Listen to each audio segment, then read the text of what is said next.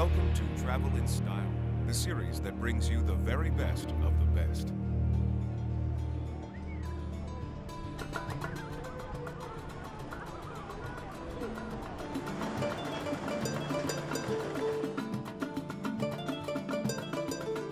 This Catalonian capital is located on the shores of the Mediterranean, which brings it such pleasant temperatures that alfresco dining is a part of the culture, along with its wonderful markets, architecture, and all-around charm. This city has a dynamic and open personality, which tastefully mixes the old with the new. A fine example of this is our chosen hotel for this trip, the ME Hotel. Located in the hub of Catalonia's boldest architectural achievements and cultural landmarks, this hotel certainly has its own very unique structure and style. Here at ME Barcelona, it's not that it's like an experience. You come here and you feel that someone is going to offer you something. We serve as you want to be served. We make an special aura for our guests. Unquestionably, the ME Hotel Barcelona is the most fashionable hotel in the city. The hotel has 258 rooms. We have 60 rooms that they are placed at the level. I mean, the level is a special service, a VIP service, that goes from the 20th floor to the 29th.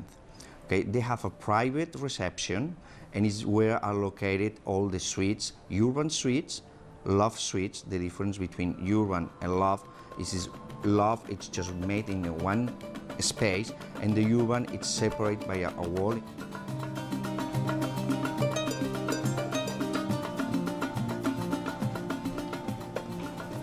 Our presidential room is located on the 29th floor. All room is the same floor. This means you have a three-part, it's 2 rooms, and 1 living room, and a big bath. That is, all the walls are made by glass. That means you can see all the city view when you are inside of the bath. We took a walk down to the Gothic Quarter, which years ago used to be known as the Cathedral Quarter, and is arguably the most handsome part of ancient Barcelona.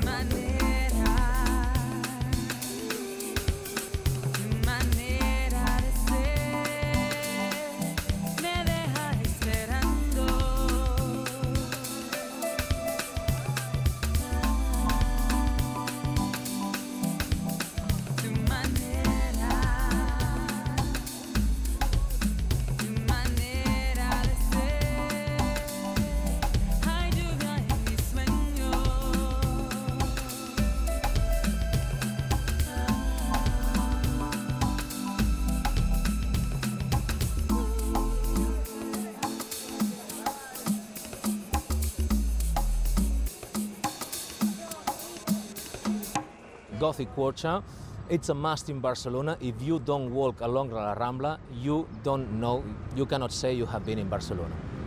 La Rambla is this point that's, well, everybody's going, the heart of the city. Barcelona is a city in the Mediterranean Sea. It's in the northeast of Spain and very close to the French boundary. Because of this position, we're getting all kinds of cultures, not only in our history, even nowadays. This helps a lot to understand some other places. People in here, they can feel good, moving around. They can stop in a restaurant and getting food that they will enjoy. That's a comfortable place. The city also boasts the work of the modernist architect Antonio Gaudi, who gave Barcelona the better share of his works of genius. These include the unfinished church La Sagrada Familia, Park Güell, and here, the Casa Batlló. They contract the most extravagant architect of those times, no? Gaudi. Sure, the family, the owner, well, they were not sure about what Gaudi would do. But actually the building exists before Gaudi. Gaudi remodeled, absolutely. No, this is very classical. When we observe properly the frames of the windows, we can see that they are very straight lines, no, very square windows. Gaudi gives organicity, gives plasticity to the building. For Gaudi, buildings, they are alive. yet another Gaudi creation, the Sagrada Familia. Still under construction, this work is on a grand scale and began all the way back in 1882. The name of Sagrada Familia means Sacred Family, it's the Holy Family. It's a church dedicated to the Virgin Mary, St. Joseph and Jesus. And is a church or a temple. It's an idea of some neighbors of Barcelona that in the 19th century they decided to do a temple dedicated to the family. Because for them the most important thing in the society is the family. They started in 1882 and in 1883 they chose Gaudi to continue the project. As you can see, the basic design of this church follows that of a Gothic style, with its wonderful stone carvings. But the real grandeur of the structure comes from the elongated towers, 4 above each of the 3 facades, representing the 12 apostles, and all reaching 100 meters in height, with 4 more towers representing the evangelists and rising to a lofty 170 meters. And although the cranes still loom above the cathedral, working on a daily basis to complete this masterpiece, it is still only expected to be finished by about 2026. Legend has it that when questioned about the time it would take to finish the cathedral, Gaudi is known to have said, "My client is in no hurry," referring to God. Antonio Gaudi certainly left a legacy with this work of art and is in fact laid to rest here inside the cathedral. It is only when you look inside that you come to understand the complexities of his design and why this structure has taken so long to arrive at this stage and still has so many more years for completion. Visitors can also take the steps to the higher towers to view the city from above. But be warned, it's not for those with vertigo or claustrophobia. Considering the height of this cathedral, most architects would have been happy with some basic arches and the odd stained glass window. However, Gaudi totally bucked the trend and created some quite surreal designs, causing some to question his sanity. Mad? Who is not mad, no? Yeah. Well, could be. Gaudi was an obsessed of the job. Gaudi was a very religious person, was a person that never got married, that had no possessions. He sold all his possessions for financing Sagrada Familia. He, well, you could say, had no social life. He just worked and prayed. Every day he went to pray to the Gothic watch, to the ancient city, Church over there, and in one of these ways is when he was run over, when he was killed by a tram. So, well, maybe he was a mad, but he was a very interesting man. With all that walking, why not take the easier option of getting around and jump on a Segway and take in some of that fresh Mediterranean sea air, or visit some more of the national monuments that makes this city so special.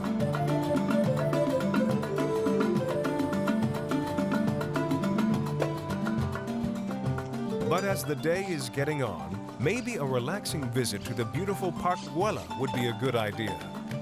Originally built for the Barcelona aristocracy, but now open for everyone, this park contains many amazing structures, from dragons to twisting rock pillars and multicolored tiled mosaic seats, all designed by, you guessed it, Antonio Gaudi. Boy, he certainly made an impression on this city.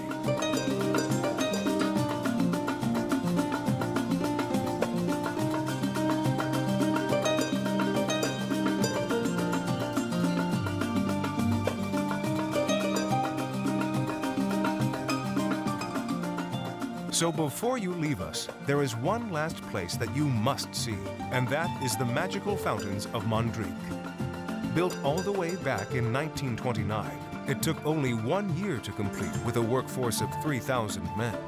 But now thousands more can enjoy this magical display of water, color, light, and sound.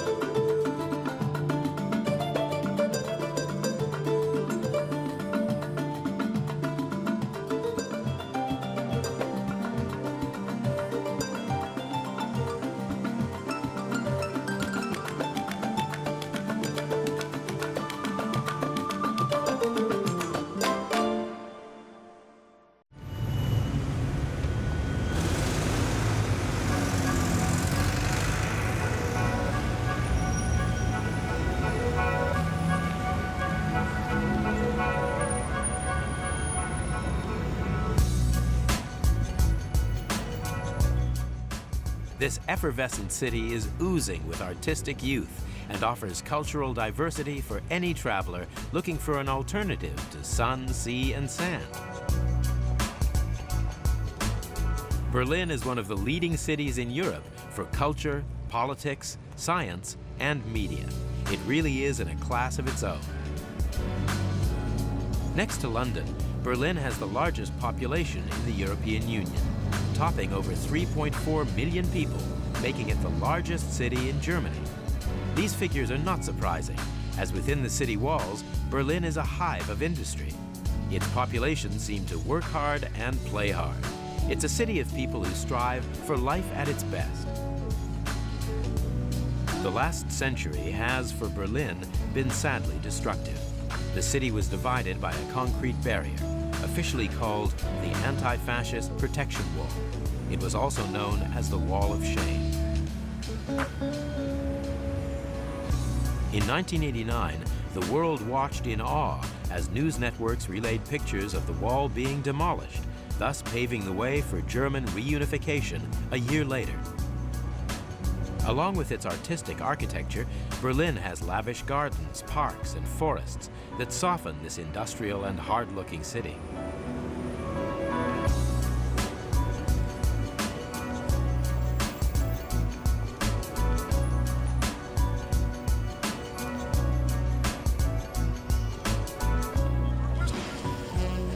Is everybody ready? On the city's doorstep is the very exclusive and very lavish residence of the Ritz-Carlton Hotel.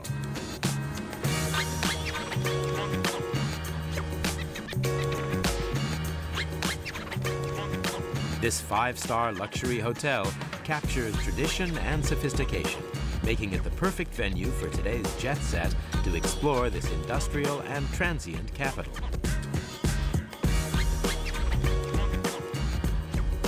From the Ritz-Carlton Berlin, I think there's no better place to be. It's right at Potsdamer Platz. Potsdamer Platz 20 years ago was called the no-names land. What is no-names land? It was divided between east and west. And if you look in front of our hotel, you will still see part of the wall which was divided. The 11th floor is our classical presidential suite. It has about over close to 220 square meters. And we just rebuilt it because we have quite a few of state visits. And this helps us to get more state visits in the future. They have a separate kitchen and a separate entrance. It has bulletproof windows, 3 bedrooms, a huge living room of 55 square meters overseeing the Potsdamer Platz in the Sony Center. Pretty impressive. This really puts the property in a league of its own. You could spend longer than your average 7-day break in this presidential suite. Is everybody ready? The sights of Berlin just keep getting better as we arrive at the majestic residence of the Charlottenburg Palace. Being the largest palace in Berlin, the grounds are outstanding. Make sure you allow plenty of time to explore these enchanting gardens. Let's find out about the history behind the beauty. Sophie Charlotte, the first electress and later Queen of Prussia, came here to Charlottenburg. It was only a small village she founded, and she was so fond of the era, the beautiful grounds, the river Spree and so on, that she decided to have a summer residence, a small palace for herself, and also a beautiful garden. The most famous rooms in the whole palace, the great reception room, the White Hall, and also the dancing room of Frederick the Great, the Golden Gallery. The decor is exquisite. Close attention to detail was key in recreating this masterpiece. The only large palace in Berlin is Charlottenburg Palace. It had survived during the Second World War, but was also damaged nearly 50%. It's reconstructed according to old photos, copper engravings, paintings and so on, and people come to this place to see this beautiful palace and the garden as well, and the famous interiors, the rooms of Frederick the Great. He was the most famous king in Prussia.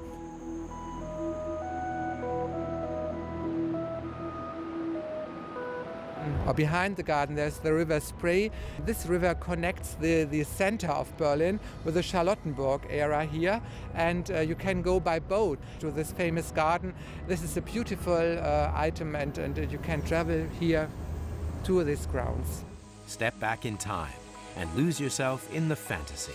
It's a world away from the hustle and bustle of city life. Exactly what you need on vacation. We have nearly 500,000 visitors each year, and many come from abroad, or many people also of the United States of America. And we invite them all to come here and see this beautiful place in Berlin. A hop, skip, and a jump, and we find ourselves at the gates of unfamiliar territory. It's not a spa, it's not a shopping center. Yes, we're at the zoo. Built in the inner city, the Berlin Zoo has evolved from the dark days of its cages in the 19th century to today's ultra-modern animal facilities.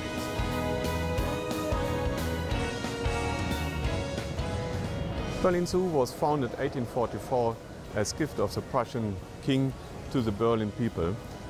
We have nearly 14,000 animals in our zoo. It's the biggest collection of animals worldwide. One of the best known animals is the panda bear Bao Bao behind, and he is now the oldest panda bear living in one of the zoos. He's over 30 years old. I think the most known animal at this moment worldwide of the zoos is the polar bear Knut, who is living in our grounds too. He was hand raised and is a famous animal with the most pictures I ever have seen. We are the leadership in the conservation of black rhinos. We keep the international stud book of them and are very, very successful in breeding. In the last 20 years, more than 15 young rhinos were born here and sent to other zoos around the world. One very, very urgent aim of us is to teach the people in the living region what they have to do. It is absolutely needless to bring animals back if there is nothing changed in the mind of the people there. The ethos here is nature and nurture, so the zoo keeps the environment as natural as possible. Even all water treatments below ground have been banished. But of course the main focus are the animals that call it home.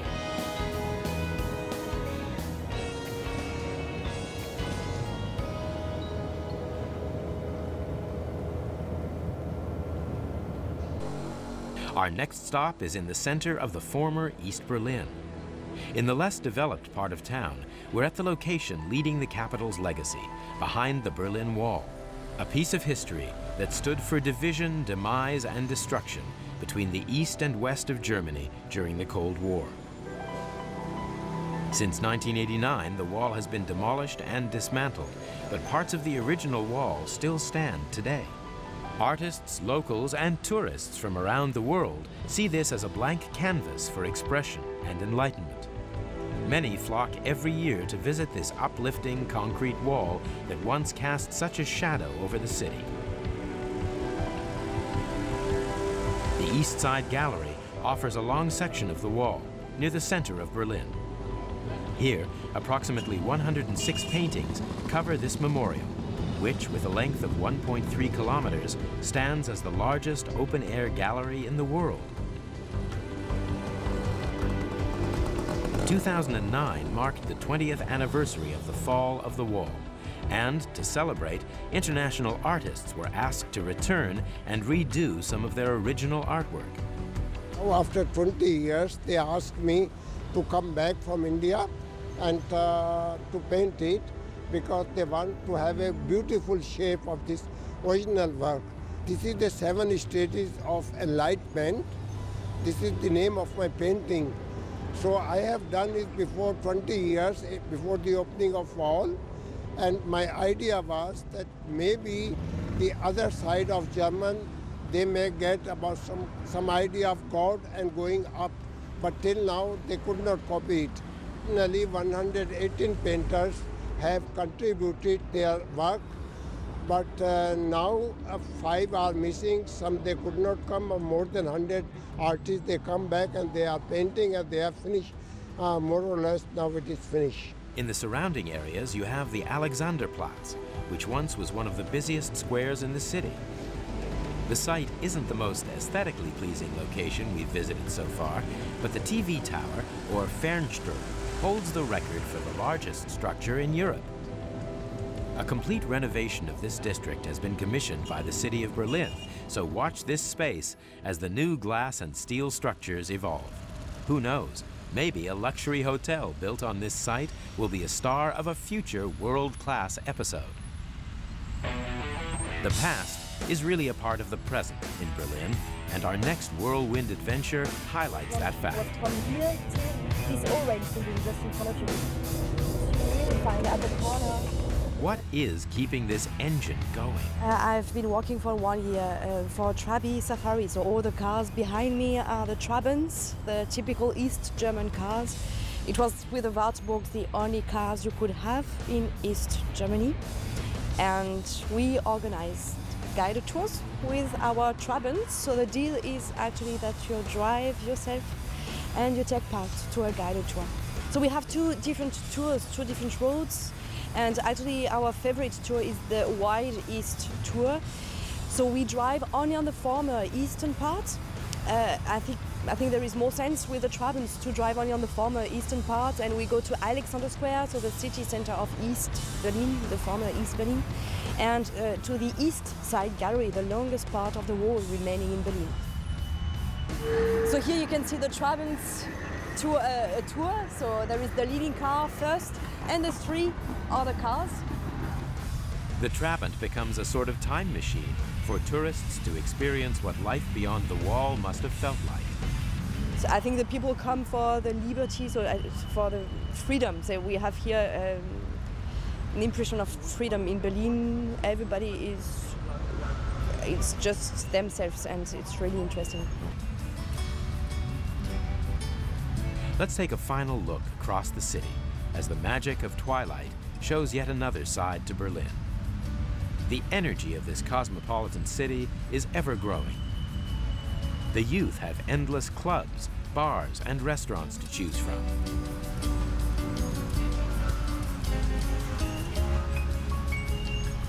There's no denying that Berlin really is a city that never sleeps. The capital has come a long way from concrete walls and segregation. Today, its economic and political success sends a statement to the world of progress and stability. It seems the future is bright for Berlin. Well, that's all we have time for. So, till the next time, goodbye.